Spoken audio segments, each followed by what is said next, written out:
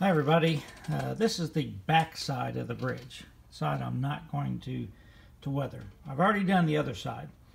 Again, I'm following Luke Towan's methods.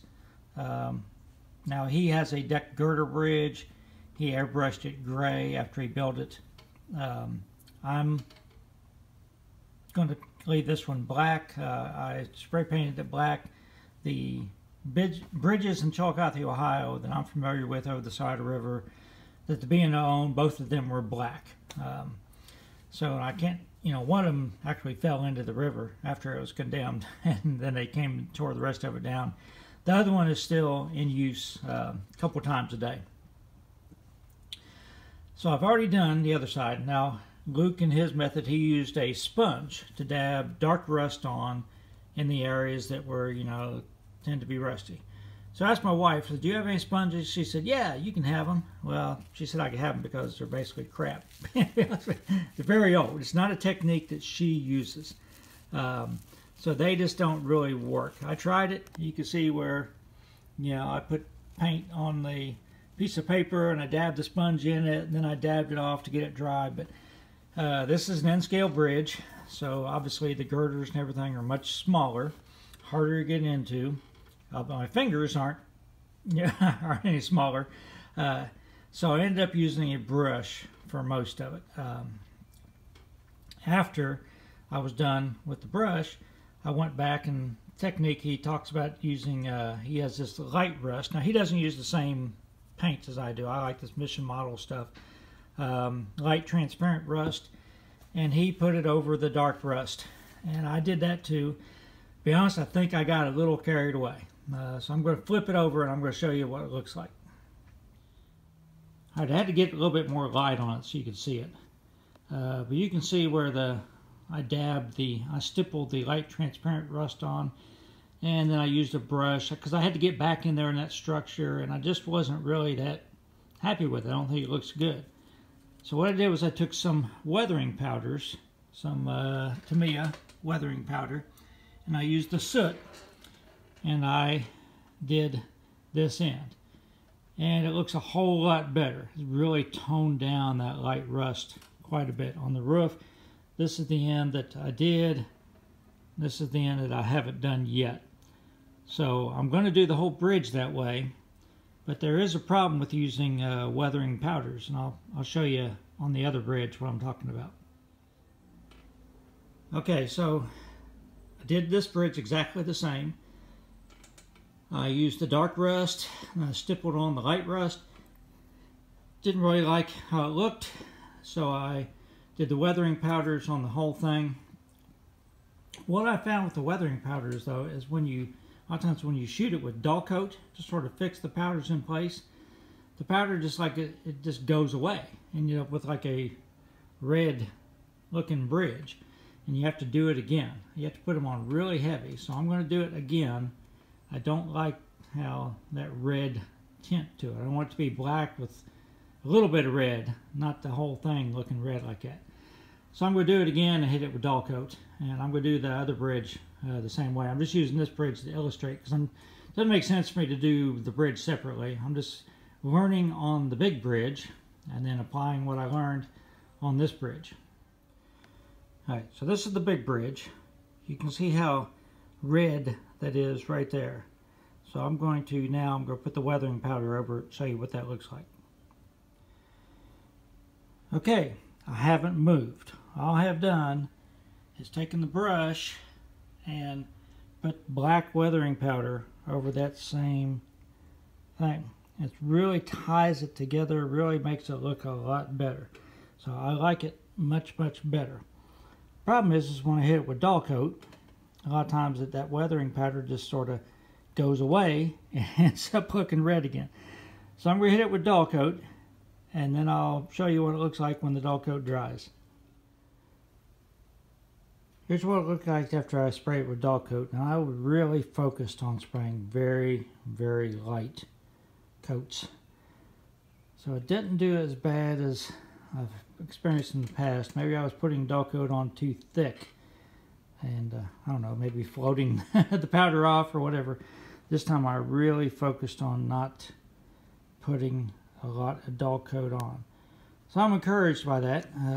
So I'm going to keep working on the bridge. You know, I think I'm just about done, just about happy with it.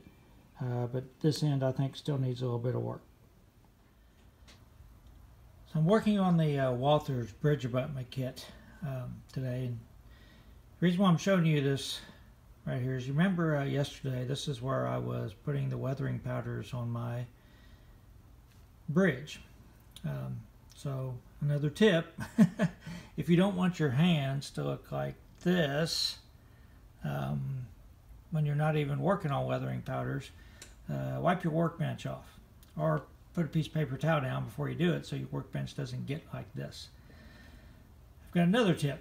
Everything I screwed up, trying to keep you guys from doing the same thing to me. You know, I'm using this Plastruck glue, which is really good stuff, but I'm not used to being how thin it is. In the past, you know, my big G-scale stuff, I don't use this. I use like epoxy for the buildings. I use that E6000. So I don't have that much experience with this. When I built models as a kid, I'd use like the old, you know, tester's glue, like in a tube, you know, which I don't even know if they make that stuff anymore. So I've got this jig that it's a magnetic jig. Got it from Micromark. Really like it. It's got these magnets that you can, you know, hold stuff in place with. So that's what I should have used when I built the original small bridge that I said was all, you know, cattywampus. I should have had this with me, and I didn't have it. So anyhow, I put the, like this, held it in place, and I applied glue to the back side. Well, this one I've done okay. Can't see a lot of glue on it, and I decided I would go ahead and reinforce it because that's just a butt joint. But the first one I did, I put it in there like that, and I put glue and didn't realize how much that stuff would wick. And man, it wicked through and really ate it up. That's going to be okay because I'm going to paint it, and who knows, that part might even be underneath the water, you know, for all I know. But anyhow, since these are butt joints, I just took a couple of pieces like that and glued it on. So for this one, and what I'll do for the other wing wall, I glued it in place. I put the brace behind it. See if I can find my, well, I'll just, okay, there we go. So I put the brace behind it like that, and then I just touched just a little bit of glue to that to get it in place, and then I glued the brace in, and so I don't have that nasty looking glue bleeding out on this one. So another thing you can also see, because I didn't clean my workbench off and I would handle it, you know, I've almost already pre-weathered these because I got black all over them. So I'm going to wash them with soap and water, and then I'm going to paint them up. I've got some Tamiya primer, and I'm going to paint them up gray and do different things to make it look like another guy who's really good at concrete. You know, I mean, the ones that Luke did look great, but another guy who's really good at concrete is Boomer Dioramas. He had a big bridge on his at the end of his layout, and he just did a sort of tutorial on how to do that too. There's a lot of good modelers out there. I mean, DJ Strange just did adding a river to a creek, or to a layout. And it looks really good. So, you know, I think Boomer Diorama says there's a lot of different methods to doing it. So there's no right way or wrong way, probably. So, you know, I'm just sort of using a hodgepodge of things. But for people who are really experts at it, check out Boomer, or check out, you know, Luke's videos, because probably better at it than I am. I guess I'll sort of show you real quick how I use this jig. So I've got, this part's already glued. That's the wing I need to glue. So I'm just going to touch just a little bit of glue up here just to hold it together. Then I'm going to take this magnet off, and I'm going to close up the little bit of gap that I've got there and put the put this on the back, and it should be pretty strong. So this is another handy little tool that I got from Micromark. Just a little square, and so I'm using it to make sure that the, I don't know what you call that, top support is square. So I'm got the glue setting up right now. So here's how the bridge fits on the abutments. Now this is a Walther's bridge and Walther's abutments, so I figured they'll work pretty well together. My original thought, in the video he uses foam core to make the abutments, and I thought, I'll try that.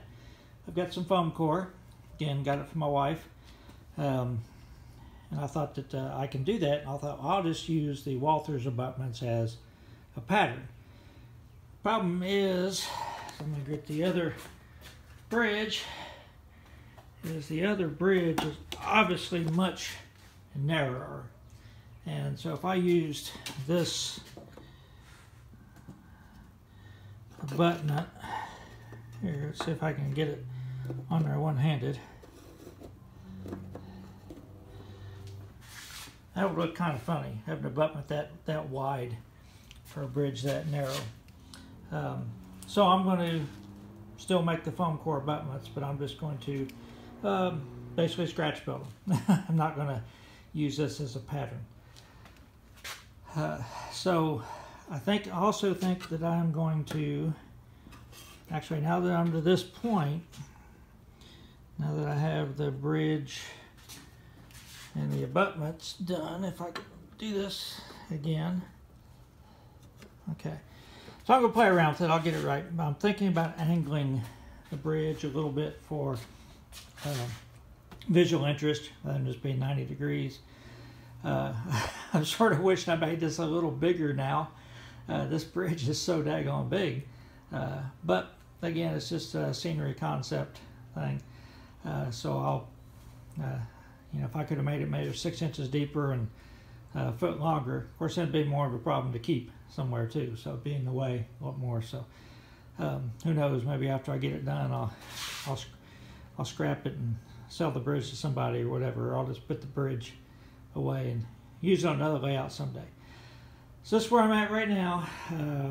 So I'm going to make the other bridge abutments while I'm thinking about it. I'm going to, then I can start stacking foam up here and figure out where my river is going to go.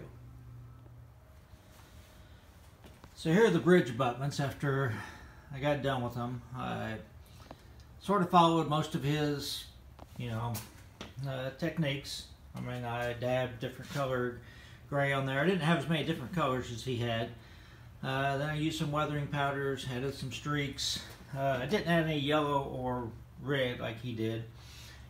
Sort of felt like the streaks were too much, so I lightly misted the original gray over it again when I was done.